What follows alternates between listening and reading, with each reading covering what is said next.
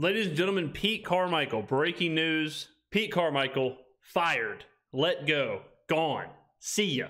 Given his papers, out as Saints offensive coordinator. Hallelujah. Hark, the Herald Angel sings. This is a great day for the Saints, great day for the fans. The Saints are doing something, and the Saints are doing the right thing. News was broken by New Orleans football, I believe. That's who I saw it from. I'll give them credit. Mike Triplett, Nick Underhill, and the gang over there were reacting to their video. This has all happened within the last 60 minutes, all happened within the last hour. I thought I was dreaming when I saw the news. You hate to, we wish Pete the best. We hardly knew ye. Happy for what Pete gave us for 20 years, and, I'm sure he'll enjoy his time off. So it is what it is. It's had to happen. We talked about it all year long. We talked about it day after day, game after game, week after week. Finally, the Saints are joining the rest of the teams in trying to better their team for 2024, 2025. So this is a good thing for the offense, a good thing for the team, for the fans. We'll talk about it in this video as far as who possibly could be, what the move is now, what possibly could happen, what I want to see happen. But let's go ahead and get into the video.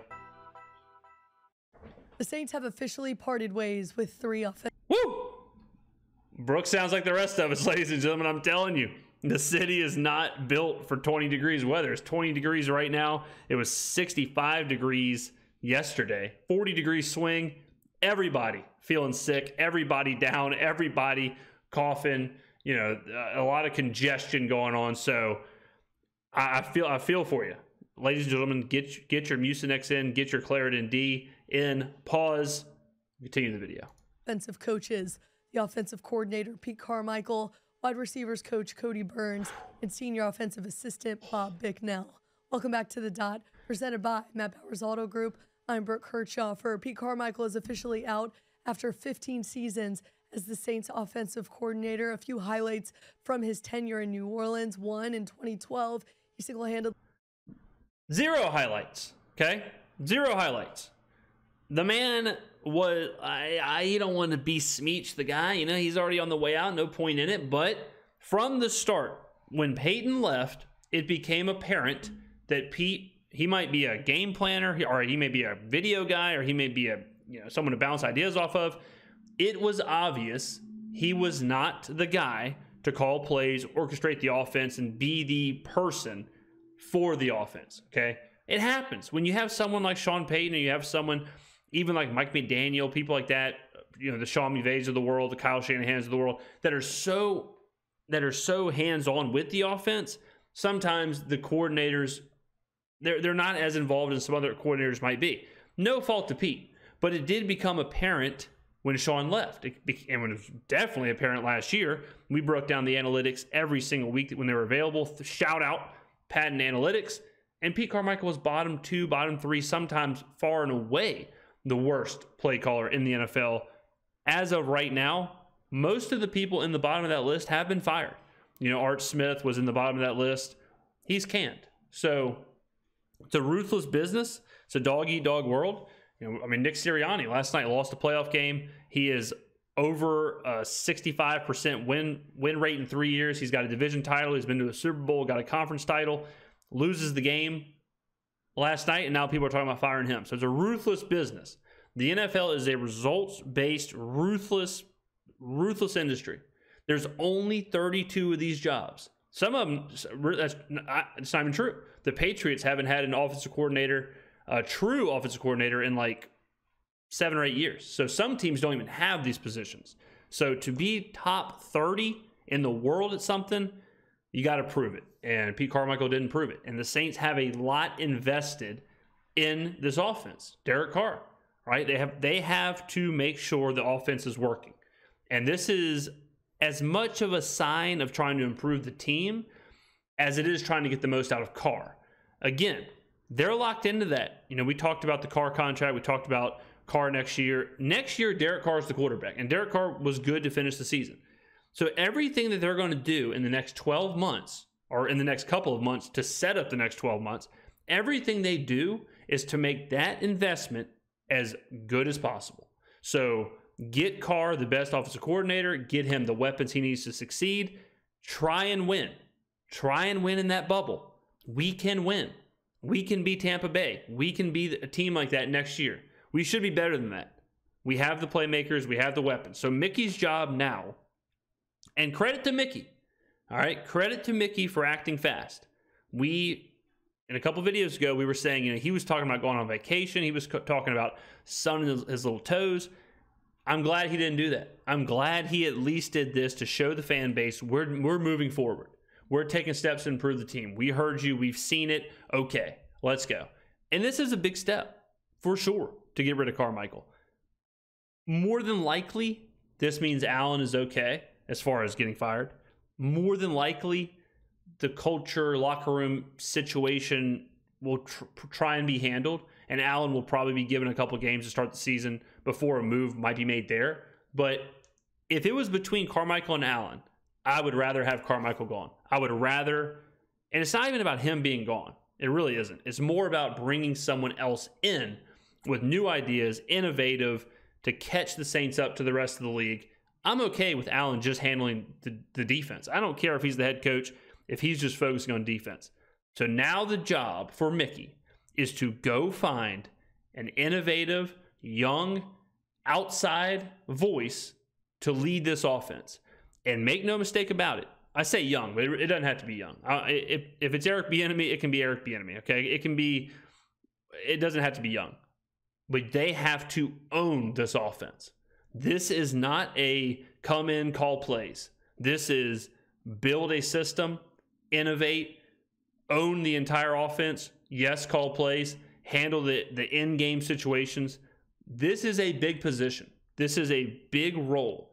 This is not a offensive coordinator where you're coming in and you're just expected to call plays. You basically have to be like an assistant head coach. And whoever you hire, this is for Mickey Loomis, because I know you watch the channel. Whoever you hire in this role, you better be okay with them being the head coach in a year. Because there's a good chance Dennis Allen ain't going to be there at the end of the year. If the Saints struggle to start, Allen should be the next to go. And whoever you bring in here, they're owning the offense. They're owning the vision. They're owning all of that. So you might as well believe that they could probably also step in and be the head coach. Coached the offense after Sean Payton served a season suspension. He also played an integral part in bringing in quarterback Derek Carr this offseason. There was speculation that Carmichael would even return for the 2023 season. Now, after an up and down 9-8 2023 season and a shaky start with the offense to start the season, Carmichael is officially out. We will see. Man, I mean, you that's all you can really say, right? How good the Saints offense has been for as long as it's been good. And the highlight for Pete Carmichael's tenure is he attended the dinner at Ralph's on the Park or whatever to get Derek Carr here. That was his. He ordered a roasted red snapper at Ralph's on a Wednesday to get Derek Carr here. Like that was his thing. So this is good. I'm very excited. This starts the offseason because, ladies and gentlemen, don't forget this. The draft is coming up. So if we're going to, and I'm not saying we should draft an offensive player, but if we are going to draft offensive players, you want that person in the building evaluating those players, talking to the rest of the coaches. I would assume, I think Brooke said 3. I think she said a wide receiver coach, Pete Carmichael, and the senior assistant offensive, whatever the title was, are gone. So whoever's coming in to be the new OC has to fill those positions. There might be other positions that are either let go or filled or however it works out. But they also have to start scouting. They have to plan this, and they have to go get free agents. There's a lot that has to be done, but the first domino has fallen. That's the most important thing.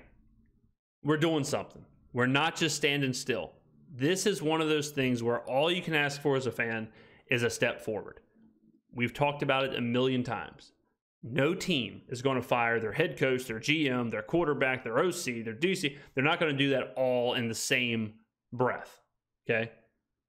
You got to tip over that first domino, and the first one is tipped, so now we move forward.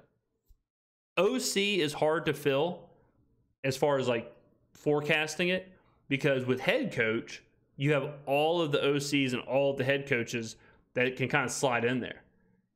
OC is different because you got to start worrying about what's a demotion, what's a lateral move. For example, Bieniemy. Eric Bieniemy is someone I wanted to be possibly in our head coaching conversation. Bieniemy is the head coach in Washington. Washington doesn't have a head coach. He's looking for head coach positions. Would he move to be the OC somewhere else? Joe Brady is a good example too. Joe Brady is someone that I'm very interested in. He's the OC in Buffalo, the interim OC. Why would he leave being the OC in Buffalo to come be the OC in New Orleans? The only way is if Buffalo, if they demoted him and hired a new OC and then told Brady to do something else, right? So it's tricky. More than likely, you have to go and look at a coordinator or look at an assistant who's not an OC, or maybe even just got canned, which does, or in college, like Todd Monken going from Georgia to Baltimore, something like that. So it's hard to forecast. It's much easier for head coaches to say, oh, we want Bobby Slowick, or we want Joe Brady, or we want Ben Johnson. Ben Johnson is not going to be the OC of the Saints. Okay, he's asking $15 million a year to be the head coach somewhere.